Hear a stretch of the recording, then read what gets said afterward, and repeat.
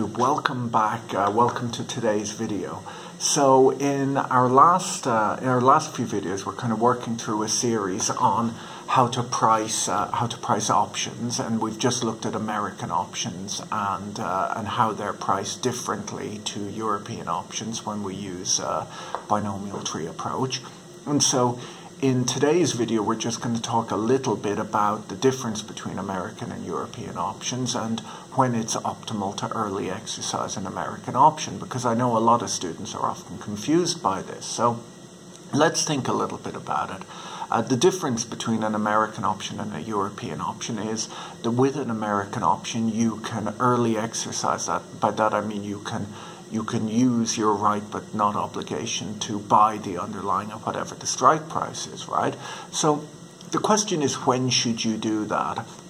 We'll say, for example, if you bought an option with a strike price of 100 and when the underlying was trading at 100, and it goes up a little bit, it goes to $100.10, you know, should you then exercise it and get your 10 cents of value, or what should you do?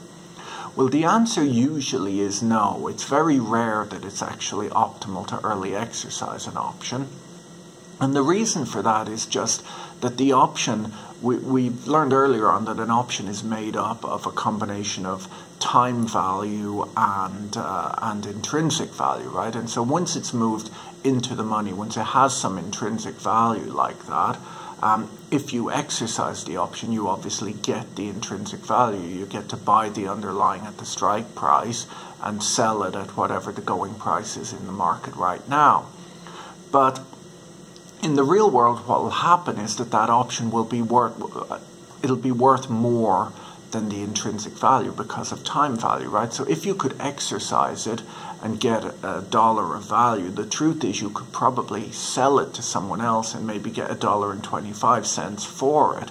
So you'd never even if you wanted out, if you felt it had moved enough, it was not going to move anymore, it was in your favor, you'd rather sell it at the market price, we'll say, of $1.25 rather than exercise it and get $1, okay? And so it's very rare that it makes sense to early exercise an American option, either puts or calls, okay? Now, there are scenarios in which it is optimal to early exercise. So for puts, when the present value of the intrinsic value is greater than the remaining option value of holding to maturity, you can early exercise them. So what does that mean? What it really means is that when the amount of money that you would receive, the intrinsic value that you'd receive if you exercise that option, can then be invested at the risk-free rate and earn you more money than you would get by selling the option and getting the time value for it, then you would early exercise that option. And so that really only happens with put options when they're very deep in the money and when interest rates are high. And so essentially it makes sense to early exercise them in order to get that money and invest it in a bond until the maturity date, rather than selling it for an amount that is more than the intrinsic value but less than the intrinsic value plus what you would earn in interest. Hopefully that makes sense. So, and as you can see, that's not something that's going to happen all the time. And so that's for puts. That's when you'd early exercise a put option. What about call options? Well, call options, there's actually only really one scenario in which you'd early exercise that.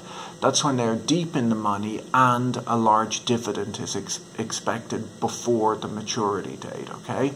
Now, why is that? Why does the dividend matter? Well, the price of an underlying will always fall by the amount of the dividend paid, and that just has to happen. That makes sense, because if a stock is paying a dividend, we'll say the stock is trading at $100 right now and it's going to pay a $1 dividend, you would expect the overall package of stock plus dividend now to be worth the same once the dividend has been paid to you as it was worth before the dividend was paid to you, right? So if it was worth 100 before it paid a dividend, after you've received the dividend, you'd have a $1 dividend and you'd expect the stock to be worth 99 cents.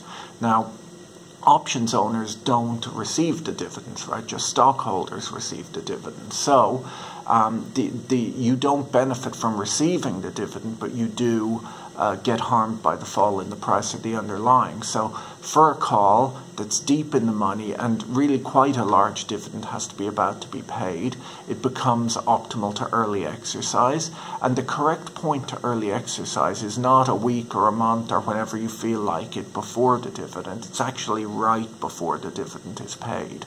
And once again, if you didn't do so, you should just, if you wanted to get out a week before the dividend is paid, it'll always be optimal to sell it to someone else and let them do the sensible thing.